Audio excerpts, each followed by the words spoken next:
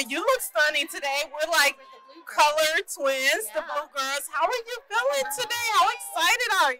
I'm pretty dang excited. So Succession is one of the hugest awards contenders. Would you have ever imagined the series doing as great of a job as it has done? Like, this is insane. The whole thing has been, I've just been blown away by the whole thing. I remember when I read the sides, I didn't even have a whole script when I auditioned. I just had just the scene, and Jerry was a man at that point. They hadn't made it into a female character.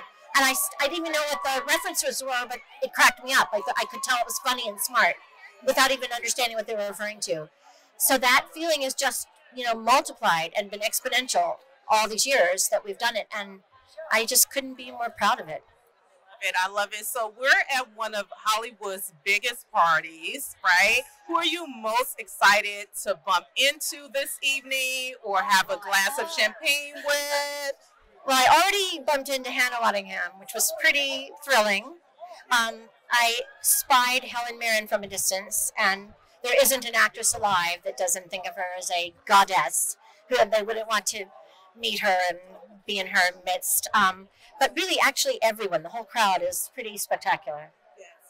And before I can let you go, if you can choose 3 to 5 people to sit at the table tonight with you, who would you have chosen?